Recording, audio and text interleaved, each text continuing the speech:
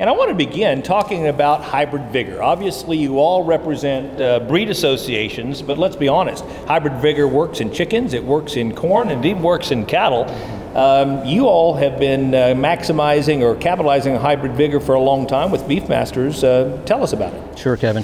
No, there's no doubt, however you want to describe it, crossbreeding, hybrid vigor, heterosis, it's the one thing within the industry that is free, as we mentioned earlier. It's hard to overcome, but crossbreeding is very impactful to commercial herds and their profitability. But it also impacts the in multiple levels, from fertility and longevity on cows, adaptability to those females, to their climate and region, and vitally important, I think, to the industry as we move forward. Now, your two organizations have actual hybrids that are registered. Is that correct? Absolutely, absolutely. Yeah, tell us a little bit about that.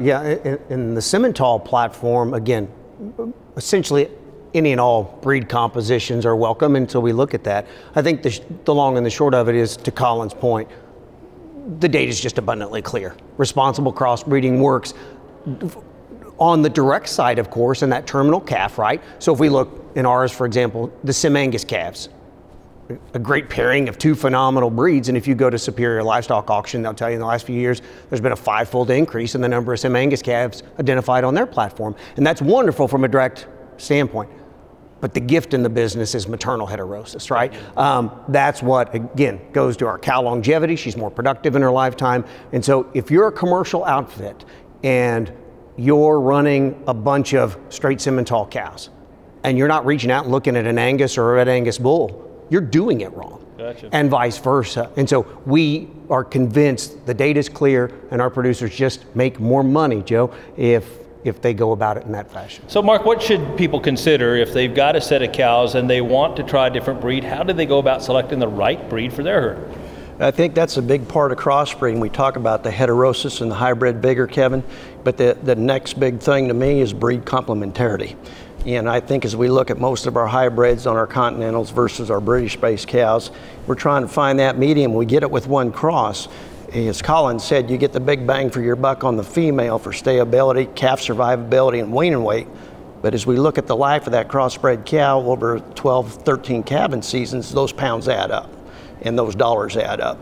As we look at the same thing as we're trying to find the right balance between marbling and yield grade and finish weights, that breed complementarity, I think, Kevin, for finding the right cattle for the right cross to fit today's industry, it's the quickest, biggest free lunch, as Collin puts it, in crossbreeding in the cattle business. And I think it's got a lot of future. And the tools that we have now to find those cattle and sort them out through these different breed associations, it makes the job easier for the commercial cattleman. Yep.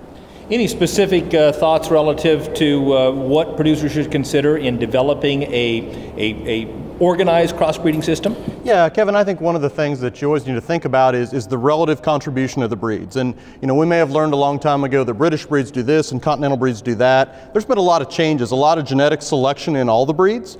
And so people need to understand that they're used to using, say, one particular breed where breed average is acceptable for heifer bulls. You need to make sure that as you look at other breeds, how do those populations line up? How do they line up for growth? How do they line up for calving ease? How do they line up for marbling? All those traits, I think that's really important, because it's not that they're all exactly the same. Look at the animals, not just the breeds. Yeah, exactly, and the differences between the breeds in terms of if I want to have the same level, there's good data from the Meat Animal Research Center and other places that let you say if I want breed X and breed Y to be at the same level of a trait, but you got to do the math to figure it out. You can't just assume average is average.